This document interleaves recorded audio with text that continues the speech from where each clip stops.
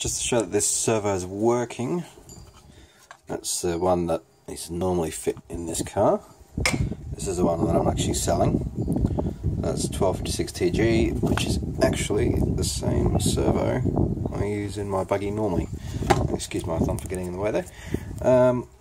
Ignore all the wiring. I just jerry fit this so I can show off that it's working. So that's connected to my Futaba R614FF. I'll just start this up. It's a bit annoying with one hand. That fan, yep, it's dying, it's sick. As you can see, the car needs to go clean. But just so you can see, so if I move that back, the servo is working just fine. So I'm not sure why. I did sell it, like I said, I sold it before and someone else had an issue with it, so I'm just taking this so that you can see that certainly nothing wrong with that.